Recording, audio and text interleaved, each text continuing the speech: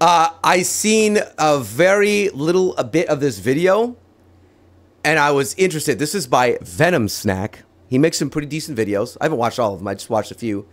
Why are females ugly and men so frail in video games? It looks like it kind of tied into everything that we've been talking about people pushing the message, the degradation of society overall.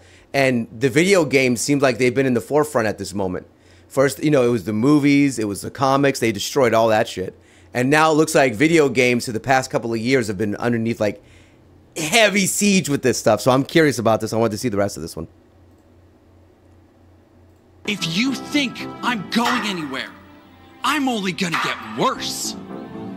If you think I'm gonna stop making things that offend you and piss you off, you have no idea how deviant and degenerate things can get.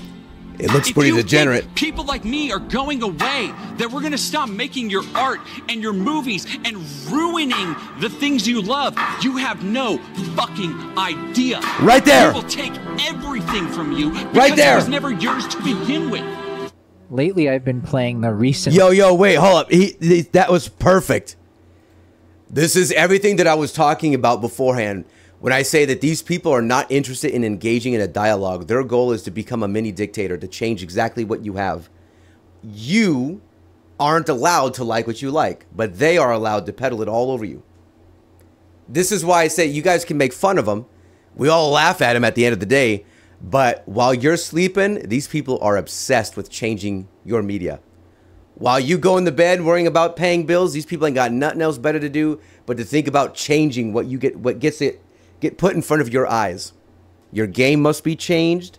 The women can't be sexy. The men can't be authoritative. A man can't run his household. It's all it is. It's crazy. That we're gonna stop making your art and your movies and ruining the a things dictator? You love. Yeah, what do they call him now? Dictator? You have no fucking idea. We will take everything from you because it was never yours to begin with.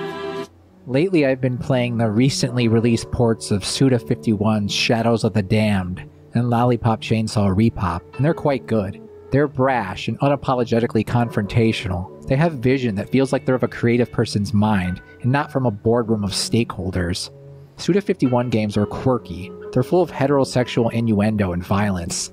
They celebrate beauty, and the victory and This is like a step in the opposite direction already, but it's funny because it's like you can have extremes on both ends. Becoming evil and escaping hell. His longtime partnership and friendship with Resident Evil 1's director, Shinji Mikami, makes a great deal of sense as they both fuse Western anti-establishment horror with Eastern creative prowess. They both make games as I feel like they should be, as visually appealing fantasies with rich subtext that caters to actual gamers and not activist pigs. Oh, you can't have that.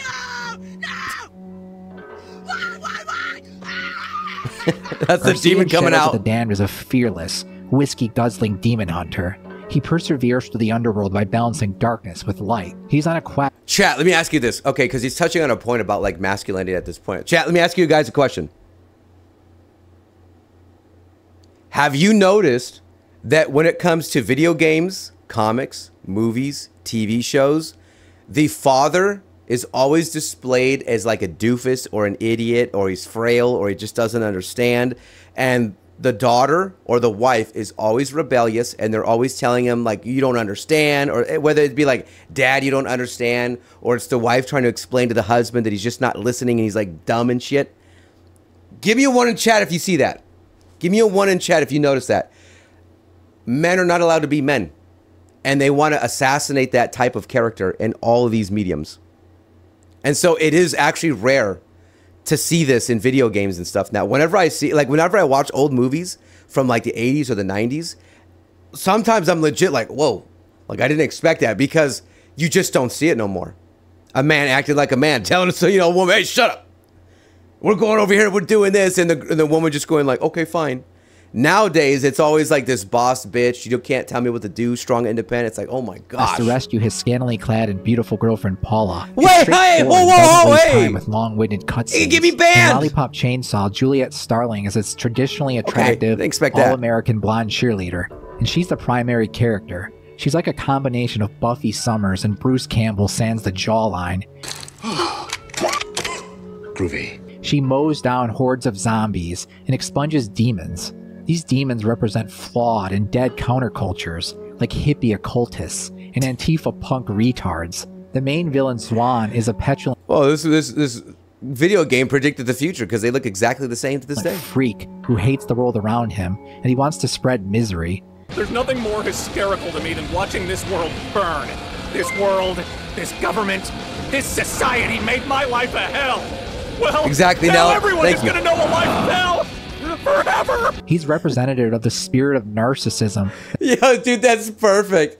Instead of trying to make the world a better place, everyone's got to suffer just like you. Dude, that's like a funny parody of almost like some evil emo dude. That pollutes modernity. Instead of siding with or empathizing with mentally ill people, you plunge a chainsaw through their brains. Suda's projects on the surface are idiosyncratic crime and horror stories, but they have depth, and they represent what's been lost in video games. They reject vile exterior forces, and his games reflect truth about our world and decaying culture through gameplay that doesn't shame its audience. He's running on her. I Games just didn't even notice that. And not fulfill Hey, where you indoctrination going? quotas and push propaganda. Where you going? Especially not gender propaganda. Oh my god. Thanks, bro. Anyways, like in his games, let's look at why masculine leads and feminine female characters makes for great art, and why natural gender roles and attractive characters are an enemy of an ideology that dominates all our modern stories. And unfortunately, it despises beauty and tradition. So Absolutely, they don't like tradition. They want to destroy the bedrock, if you will, the foundation of what makes a good country. And that foundation ultimately is the family. And they want to erode that away. If you want to change that course, you start doing divide and conquer. And one of the easiest ways to destroy the family is to pull the father down and raise the mother up. Because what are you doing?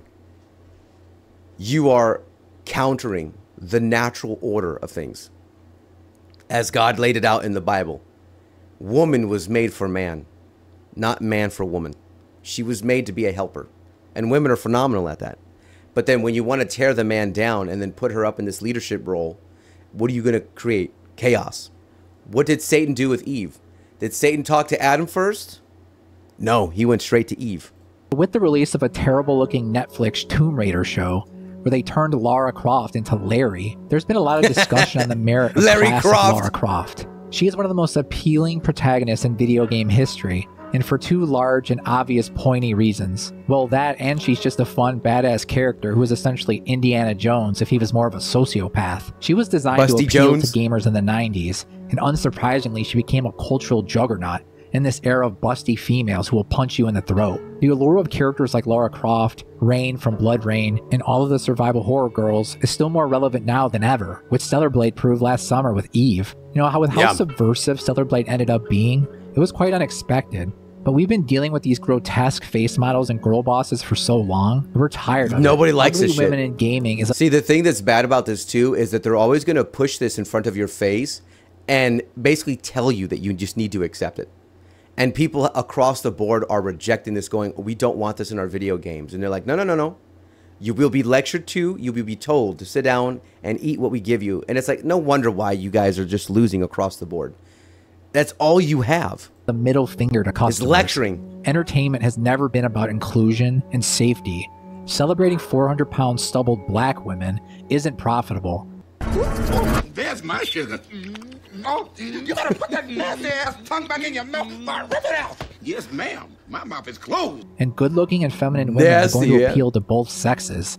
Studies have shown that women want to play as characters who don't look like Lizzo after a Hot Pocket eating contest. The left celebrates postmodernism. That's the thing. That's why they talk about like conservative women versus like left-leaning women, the difference in the way they look.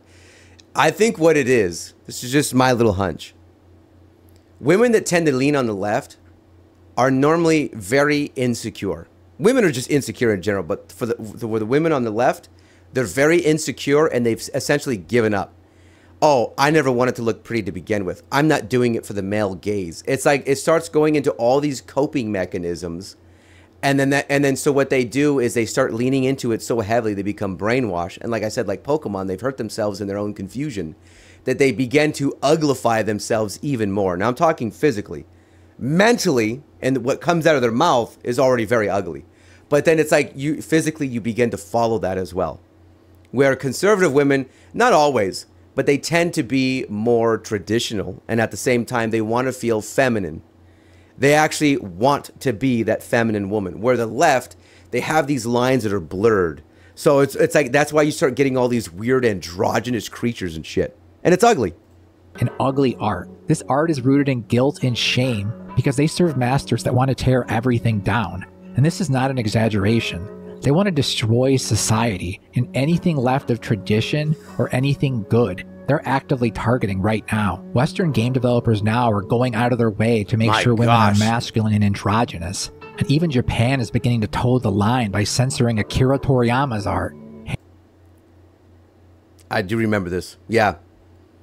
They basically gave her shorts, and then they gave her a top underneath it. Yet, the irony of this is that if she was on OnlyFans, that's not a big deal, right? So this is what I was saying is that, let's say that a girl turns 18, she's a woman, and she wants to get married. So at 18, if she gets married, she has a husband, and she wants to have children, everyone's like, whoa, whoa, whoa, what are you doing? You've got your whole life ahead of you. You know, don't you want to go out there and go get a career? Don't you want to get out there and go explore the world and find out who you are and blah, blah, blah, blah, blah. It's goofy. Now it's a problem if she's 18, gets married, and wants to have a family. That was normal. For you go 1,000 years ago, that's perfectly normal. Today, what are you doing? You gotta go get a career. However, if she turns 18 and she's up on OnlyFans doing spread eagle and God knows what, now she's brave. What is bad, they will call good, and what is good, they will call bad. Halo Infinite a few years back degradation. Cortana's iconic look because my male gaze and my toxic masculinity. Dude, look at this. Everybody can agree, 2012, that Cortana was the best, man. Halo 4 Cortana was the best. And then it just started getting weird. If you don't like it, you have to suck it up because you're an incel. You're expected to stop noticing things. And who can forget all the gorgeous ladies in games like God of War video game women, you're an incel Horizon now. Forbidden West. It's not just feminine and attractive women that are being erased, though. Masculine males just aren't allowed either. Franchises like Gears of War and Call of Duty are LGBTQ-friendly slop with trans flag-colored bullets and short-haired female protagonists. This was one of the dumbest things that they could have done.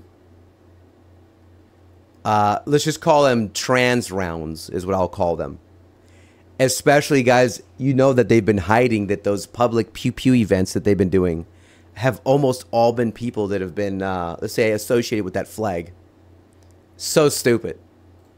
Men can't play as strong leads or be united by any common conflict. They have to be emasculated and frail.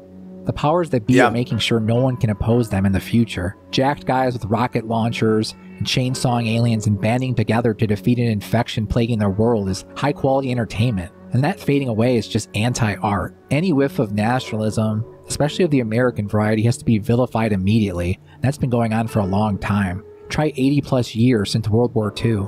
This modern war on masculinity and femininity is essentially a war on truth. If a nihilistic worldview of Gnosticism and Luciferian philosophy is regurgitated hard enough that truth simply doesn't exist, or is just hidden to a select few, then... Right, and there's an irony in that statement. It's a self-refuting statement, because there are people that are so mentally ill that they'll say stuff like, truth doesn't exist.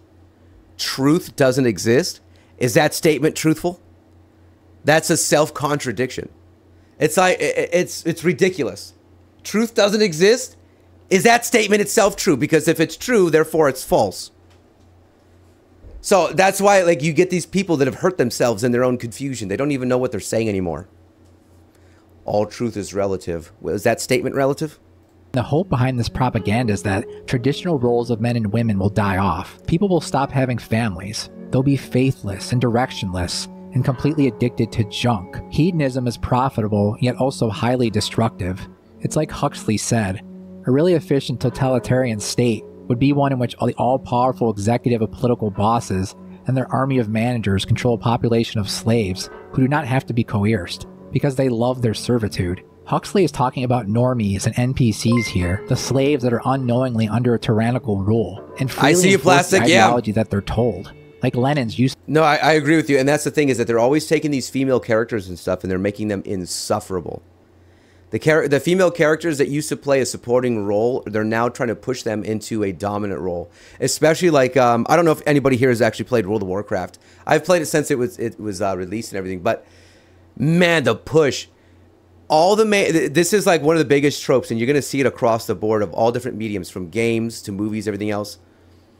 If there was a man who is in the leadership role, he dies off, and all of a sudden, out of nowhere, he's got a daughter that now must take up his mantle. That has been overplayed so many times, where the daughter is now the new character that takes over and daddy's gone. Every time, it's stupid. Full idiot.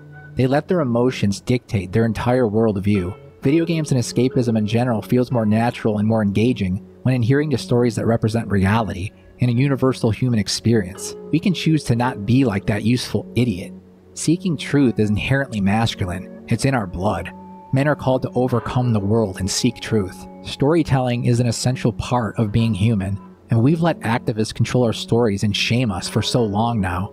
They've dictated the cultural shift, and it's led to both an impoverished mind and impoverished bodies. Saving the world from nihilistic clowns like Final Fantasy VI, or shooting a demon in the face like in Doom, connects with people because it's tied to myth and human. And at the same time too, is that people are always like, especially dudes, you're putting yourself in that situation like, yeah, that's what I would do. Yeah, like it gives you like that adrenaline pump, like, yeah, man, I'd be grabbing that demon and tearing him apart. That sounds badass. Let's go play that game. Now they want to lecture you about like, oh, you gotta be nice to everybody. You gotta accept them. It's like, stop.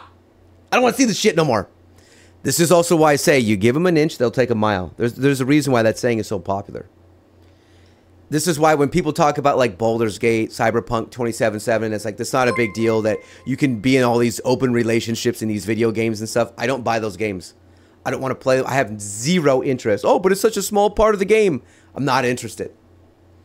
Summerman, $2. Thank you, my good man. And we know Romans 8:28. I'll go take. I'm not sure if I remember that off the top of my head. Is this reprobate mind? Let me see. Romans 8:28. Oh, okay. And we know that in all things God works for the good of those who love in Him. Okay. I thought for some reason I remember in Romans as well, it talks about the reprobate mind, and I think I think the reprobate mind is an amazing thing. It just talks about people that are like pigs that roll in their mud or roll in their own filth, and they relish in it. It's gotten to the point where they celebrate living in their own filth, and God gives them over to a reprobate mind. And then they, instead of worshiping the Creator, they worship the creation. And that they know exactly what they're rebelling against. It's not that they don't know God, but they know that He exists, but they actively and openly reject Him. And I'm like, that's exactly what we're seeing here today. Desire. Going against traditional human and gender roles in entertainment makes everything feel creepy and unappealing. Preservation and looking to the past for art is appealing, since ours right now is rotten. But we can't simply ignore what's being spread around us. And that's the real issue I have with the idea that people often share with me in my comment section. They're looking for that moment of relief, which I understand. Just because you do not take an interest in politics doesn't mean politics won't take an interest in you. These political messages look to— No, exactly. And that's also why I talk about give them an inch, they'll take a mile. I had I had a couple of friends, but I had one friend in particular where I would talk to him about political issues, and he was just like straight up, he's like, I don't care. He's like, I don't care who is the president. I don't care what they're going to pass. I don't care about anything. And essentially what he said is, the only thing I care about is that I can turn on my computer and play my games. And I'm like, okay, like, fair enough. You got the freedom to do that, but don't think that it's not going to come for you. Now look at video games. Now look at them. Now it's nothing but political message in front of your face, forced every time. And they're changing all the old video games. It's the same thing they do with the movies. These are activists. We're not talking about like some old politician dude sitting up on a chair, like, you know, rambling all day. We're talking about activists that are also going to be pushing this shit in front of you. That also has to deal with politics. To indoctrinate, and they're pure cringe. And I think it's time to take back what is ours, whether it's art or our culture and our people and what women and men are supposed to represent. They can't destroy us, not if we work together, and not if we believe God forbid they have a defined role, right? Truth. But isn't that funny that they themselves, because they try to deny who they are, they walk around aimlessly and confused. And this is why whenever they try to affirm a different gender, they want to get you to affirm that as well. So they're looking at themselves and they're saying, okay, today I'm going to identify as a dragon. And then they demand that you call them by their stupid dragon pronouns because they need that validation, that external validation. Yet, when a man and a woman understands their roles, they're married, they have a stable life, they have children, things are going good for the most part. Why? Because that's the natural order of things. And who would have thought that when you go against nature, you're going to hurt yourself in your confusion? It's sad. But it also comes with looking for this external source of acceptance. You couldn't accept yourself, so now you demand that others accept you for the decisions that you've made. The answer to that is no, I will not role play with you. If you want to role play that, that's up to you. I'm not engaging in that.